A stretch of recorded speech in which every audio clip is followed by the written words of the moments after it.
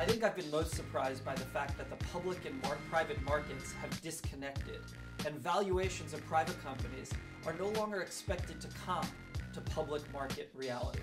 Proliferation of marketing and the importance of marketing in venture capital.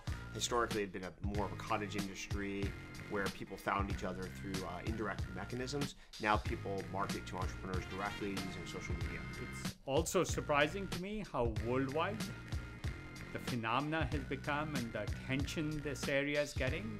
It's really a small area of emerging technology the venture was about, and yet it seems to have gotten much more attention than I actually think is healthy for it. The hyper-competitiveness and the drive towards trying to create a unicorn generation, and the thought that valuing companies at $1 billion or more mattered more than funding breakthrough technology.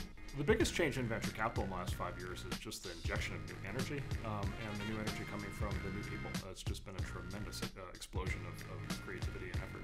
The venture capital industry used to be a very small, closed industry controlled by a small number of people who had access to professors at Stanford or Harvard. What I think's really changed is just how public venture capital's become, and I think it's begun to open up opportunities for a lot more people to raise money in different places and with different backgrounds. And venture capital, it's moving too slowly, but it's starting to reflect the underlying population. I think you'll see more women, more Latinos, more Indians, more Chinese, more people of color in general, and I think that's great for the future of venture capital.